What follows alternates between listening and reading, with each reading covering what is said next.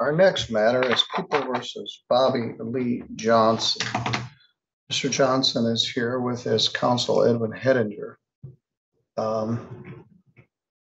Hedinger just filed an appearance and substitution took over for Mr. Bush. And then Mr. George took over for Mr. Bush. And then Mr. Hedinger took over for Mr. George. So the matter was subject to a plea. I canceled the defendant's bond at the time of the plea. And the matter was set for sentencing this morning. Mr. Johnson, you've been in jail for a few days now, which I think help you get your head on straighter. Edwin used to see a lot of them, not so much anymore, but it's nice to see him. He is here on your behalf, and he's given me a letter that was provided by your daughter and a letter from your parents. And again, I don't have a prosecutor here. These were two separate felonies. One was auto theft, and that was reduced to attempted joyriding. And the other was a methamphetamine case, which was reduced to a use of methamphetamine. So, Mr. Hedinger, what would you like me to know? Okay, good morning, Your Honor, and thank you. I'd like to start with the motor vehicle case because my client's not a thief. It did involve a stolen vehicle. I didn't know that. It was a 23-year-old truck, a 2000 Dodge that he paid $800 for and did receive a bill of sale. You say did or didn't? He did. Yeah, we've been waiting to see it. We don't have it to show you, but I know his mother and stepfather in the courtroom saw it and would answer that way if asked. He tells me he has it and just can't find it. But I think the plea is appropriate. He got a benefit of the bargain down to the attempted joyriding of the misdemeanor. But it's important, I think, for you to hear us tell you he's not a thief. He didn't steal the truck. The other case is possession of meth that he was charged with. And now the first one, there was a third offense. Clearly, we all know meth is one of the most addictive substances in the world. Once addicted to it, it's terribly hard to leave it. And I think that's evident in my client's life. I had conversations with him. We're asking you to consider placing him shortly in the probation center so he can get classes, attend meetings, maybe get work release. And his stepfather, Randy, has told me he's got a job waiting for him if that were to happen. Which job? At Randy's farm. Okay. Now, who's Randy? Randy, can you help me out? Randy, what's your last name? Folks, H-O-L-T. Okay. Well, it's good to have friends here. Okay. So in my conversations with my client, he's indicated it's difficult dealing with a meth addiction, which I understand because I do think it's one of the most addictive substances that exists in this world. It is. And I know that with help and a commitment, he can turn his life around. And we're asking for that opportunity today. Thank you, Your Honor. Thank you.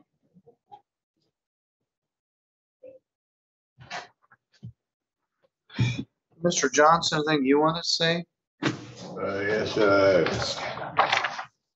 I made a mistake, and I like help to get passes when my wife classes or Recitivism Center.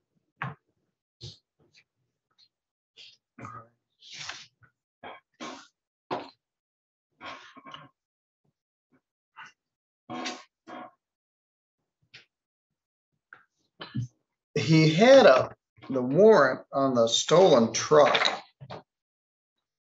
had issued in May of 23. Strike that, August of 23. And so there was an open warrant for Mr. Johnson when he got pulled over on September 2nd. And then they found the methamphetamine. A question I had that no one has been able to answer for me is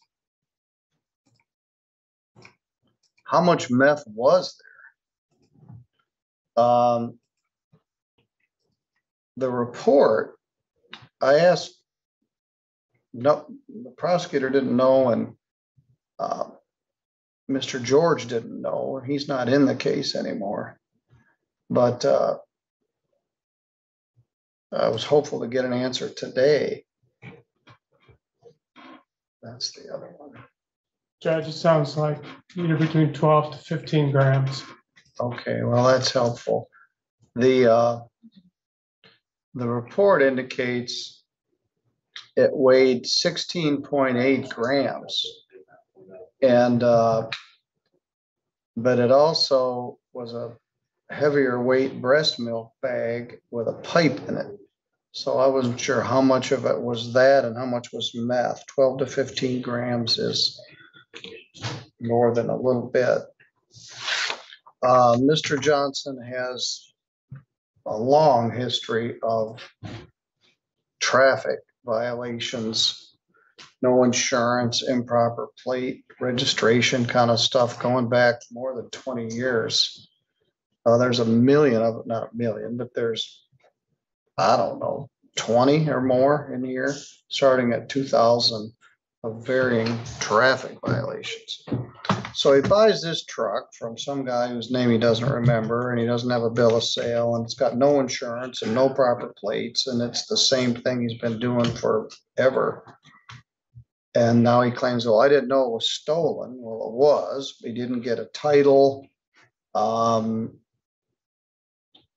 He should have known it was stolen, which is the basis for the plea. There's no allegation that he stole it, but he bought it without a title, and didn't get it titled and didn't get it insured and didn't get it plated. I think you'd actually gotten your license back at that point. Were you still suspended on September 2nd? I was since last year. You got your license back. Yeah, I've had since my birthday last year. Yeah, so that was a plus. So at least you had a driver's license because you had a bunch of those. Regarding the meth, we've been down this path a bit. In 2014, file 20-91FY, you had a felony methamphetamine charge. And file 20297 in February of 2020, you had a methamphetamine charge.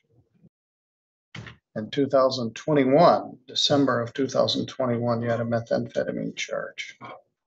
You have an unpaid fine and a no ops case that I said I was going to take care of. You owe $375 or 2 days in a 2022 case, and you never paid the fine. It was reduced. I felt bad about that. They got a break. They cut you a fine. Judge Patterson gave you time to pay it. You paid none. I got to remember to take care of that one. In fact, I'll do it right now. Failure to pay fines and costs on a no ops case, reduced from a driving suspended, which is file 212476. You've been in since the 19th. So that's 6 days. I'm gonna give you 6 days credit, 6 days. I'm gonna wipe out that fine. You didn't pay it anyway, so let's just take care of it this way. Concurrent with these other 2 charges. All right, we're going to run everything concurrently, which I think is required anyway. On the methamphetamine charge, you got arrested on the 2nd and posted on the 5th. So you have 3 days and the 6 days I just gave you, which is 9 days credit. Or the 99 days jail credit 9. I'm not going to do work release, or they tried drug court, they tried the probation center. This is a misdemeanor. I don't have the jurisdiction to put you in the probation center unless I did it as a work release, and you're not presently working. I want you to just get some clean time, about 75 days worth. When I order fine and cost, you don't pay it. So I'm not sure what to do about that, but the fine is $75. There's a $75 crime victims' rights fee and a $50 state minimum fee. There is no attorney fee. That's $200. Payment due by February 1st of 24. There's a lot of meth. Your daughter's letter is quite touching. Nothing hurts more than a parent being taken over by a drug and feeling they love the drug more than their kids. I do not believe that long punishment will help him as much as rehab. Guess what? There is no good rehab for methamphetamine. The relapse rate's about 90%. Mr. Hedinger hit the nail on the head. This is a very powerfully addictive drug. And this is your 3rd offense. And the prosecutor cut you a huge break by not making it a felony. They did it with the understanding, I think, that I was going to do some sort of a sanction. And this is it. You can certainly go to treatment when you get out. You can go to NA. You haven't done any of that while you were out. You had plenty of time. You could have gone to an NA meeting. You could have done anything, but you were still using at the time I canceled your bond. So this is concurrent with the auto theft, which is file 231580. Your parents also expressed their frustration with your addiction. We're going to get you some clean time. Methamphetamine's not like opioid addiction.